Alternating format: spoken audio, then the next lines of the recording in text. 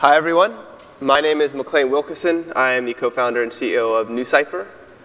Nucyper is a data privacy layer for blockchain and decentralized applications that gives developers a way to store, share, and manage private data on public blockchains, or more specifically, these public file systems like IPFS or Swarm. So for example, if you are building a healthcare application on top of Ethereum and you want to store patient medical records on IPFS, we give you a way to have those records be private, confidential, and encrypted, but at the same time still shareable with a valid recipient. So in this case, like a healthcare provider or a doctor. So Nucyper is really this access control infrastructure for people building dApps. So some of the sort of lower hanging use cases that you could use Nucyper to build would be things like a decentralized end-to-end encrypted shareable Dropbox, where you can encrypt files, whether they're medical records, photos, store them on IPFS or Swarm, and then easily delegate access and share those files with your photos with your family or medical records with your doctor. You never, ever expose the underlying data or the underlying files to the storage system. You can also use Nucyper and our proxy re-encryption technology to very easily build scalable, multi-user, end-to-end encrypted group chats. This is actually a tricky problem, not just in a decentralized context, but also for centralized group chats. If you look at Telegram, for example, all of their group chats are unencrypted in plain text, and the reason is that it's very expensive to encrypt every message for every recipient. But with Nucyper, you can easily add and remove participants in that group without any performance degradation. So if you imagine some of these 10 or 20 or 30,000 person Telegram groups for some of these ICOs and token sales, right now all of that's totally unencrypted because it would, if Telegram was to try to encrypt that end to end, it would probably just break their servers. You can easily do this with Nucyper. You can also combine Nucyper with smart contracts to create data exchanges or data marketplaces, or something like a decentralized Netflix or YouTube where you charge people to access encrypted video streams. So you can specify some condition that says only grant someone access if they pay, let's say, 5 ETH or 10 ETH to the data owner's address. And of course, the way we solve a lot of these same data confidentiality or data privacy problems today in a more traditional or centralized setting is with things like TLS, or encryption in flight. But fundamentally, when we use TLS, we're trusting this central service provider, whether it's Google or Dropbox. And maybe it's totally fine to trust Google or Dropbox, but not OK to trust some of the people that are trying to break into Google or Dropbox. And particularly if we extend this to a decentralized world, it's a complete non-starter to trust the server or the node operator, because it's not a server sitting in Google's data center or Dropbox's data center. It could be an IPFS node that's in some random person's basement, or in Iran or Russia or some malicious nation state. So we need basically some way to enable end-to-end encryption for these dApps. And that's what we've created at Nucyper.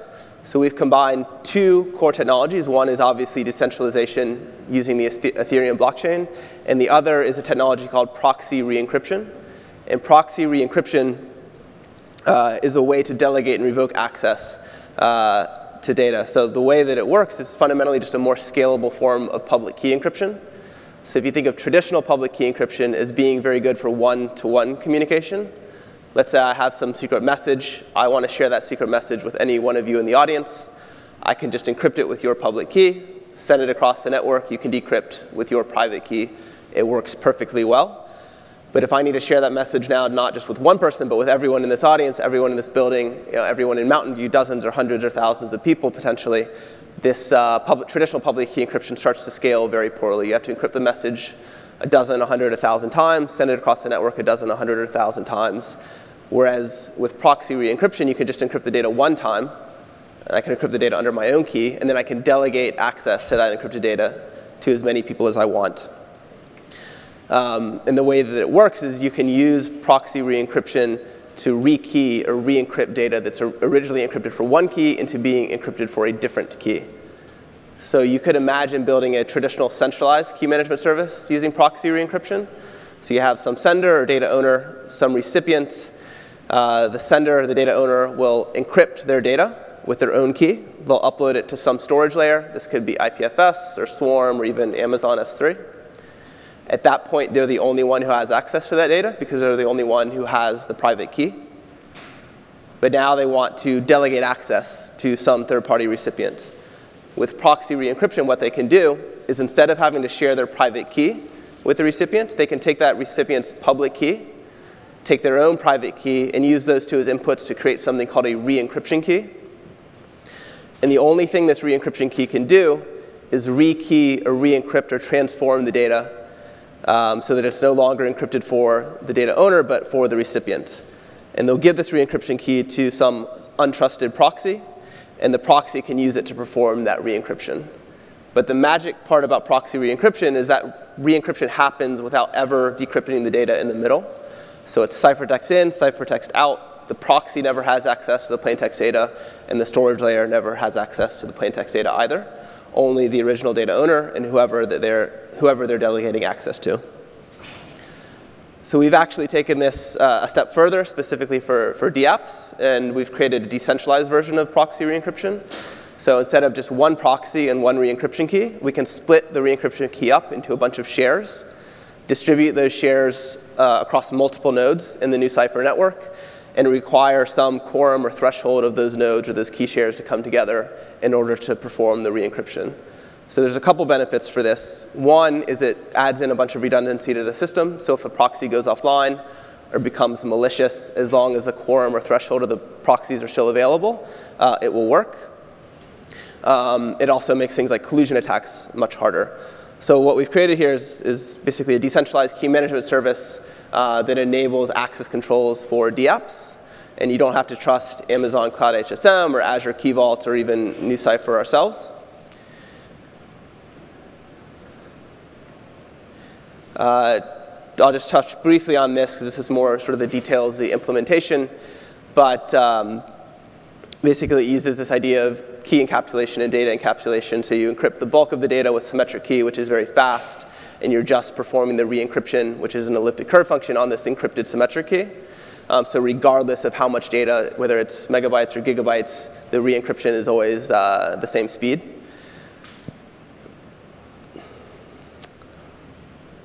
And then we've also tokenized the protocol. And in this case, specifically, it's a work token. So if you want to be one of the nodes or one of the proxies in the Nucyper network and provide this re-encryption service in exchange for earning fees paid by users as well as block rewards according to our inflation schedule, you have to stake the Nucyper token as a kind of collateral or bond. So a good analogy might be a taxi medallion. If you have a taxi medallion, you're able to drive people around in a yellow cab in New York. If you have the Nucyper token staked, you're able to provide re-encryption services.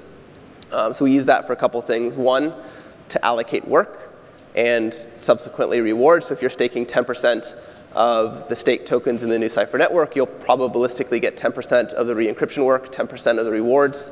And we also use it as a way to ensure correctness of computation. So if you are a node and you become malicious or you go offline, or for some reason you just stop doing the job that you're supposed to be doing, your stake can get slashed. And users actually, if you've built a DApp on top of Nucyper, you don't have to worry about the Nucyper token at all. So it's not a payment token. You just pay fees right now in ETH, in the future potentially some sort of stablecoin. So we're very consciously kind of avoiding this idea of a payment token because we believe it just introduces this artificial barrier to adoption. So Nucyper is specifically, or very specifically, just a staking token. We've got probably 25 or 30 or so applications that are being built on Nucyper right now. Just a few samples. A lot of healthcare projects, so projects like MediBlock or IRYO, Wholesome, that are trying to build patient-controlled medical record systems. So the patient controls the key, they control the record, they're able to share that record with a doctor or hospital. We work with a lot of the decentralized databases like BlueZell and Wolk to provide the access control layer. Also several decentralized data marketplaces or data exchanges like Datum or Ocean Protocol that are aggregating different sorts of data. It could be user browsing history, social media data, genomics data, encrypting it, and then monetizing that data by selling it to researchers or advertisers. And what they can do is they can use Nucyper to conditionally decrypt the data in exchange for payments. We'll be launching on testnet in the next several weeks, likely this month. with mainnet probably sometime in late summer.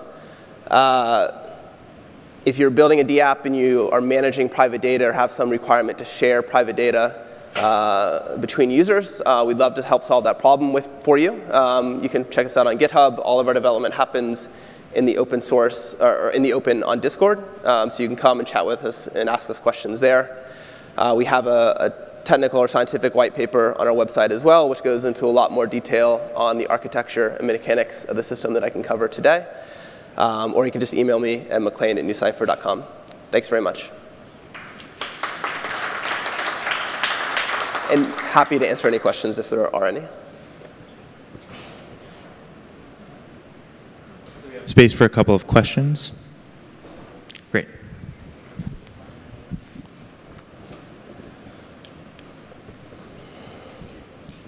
Thanks for the talk.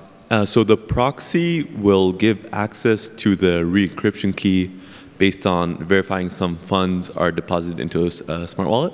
Or how would that work? Yeah, so the way that you could do conditional re-encryption, right? So you combine Nucyper, or this proxy re-encryption layer, with a smart contract, and then the proxy will re-encrypt or not re-encrypt based off of the output of a smart contract. So you could say, you could time box it, say only re-encrypt within these certain blocks, or only re-encrypt if the recipient has paid some amount of ETH to the data owner's address. Or in the future, if we have oracles that are connected to the outside world, you could peg it to sort of any arbitrary real world event. And then the only thing that's protecting the data from malicious access by the proxy is the tokenized private key. So actually the interesting thing about proxy re-encryption is the proxy, even if the entire network became malicious, the proxies would not ever be able to actually get access to the plaintext data. So the re-encryption key, the only thing a re-encryption key can do is re-encrypt data. It can't be used to decrypt data. So you can compare this to like, if you imagine creating like a system that was built off Shamir's secret sharing with private keys. If someone controls the whole network, they can decrypt all the data. The difference here is that they can only sort of arbitrarily re-encrypt data. So they'd have to compromise the network as well as compromise some recipient. But with just the re-encryption key, you can sort of avoid these conditions, but you can't decrypt. Yeah, if I can ask more questions. Yeah. OK. So how would you prevent the proxy from just re-encrypting the data to a private key that it controls? So the proxy does not, so the only thing that ever goes out to the network is this re-encryption key. So the proxy never has the private key either. The way that we prevent, or the way that we ensure proxies basically behave correctly and only re-encrypt when they should is using smart contracts and this economic incentive. So if a proxy re-encrypts outside of the conditions that are specified by the user, we have a challenge protocol where someone can provide a proof that a proxy was malicious or misbehaving, and the stake would get slashed. And it also helps with the split key version. So if any one proxy becomes malicious, they only have some share. They don't have the entire re-encryption key, so there's only so much they could do. They'd have to have a sufficient quorum of those proxies to simultaneously become malicious in order to sort of arbitrarily re-encrypt. Yep. Thank you, MacLane. Thank you.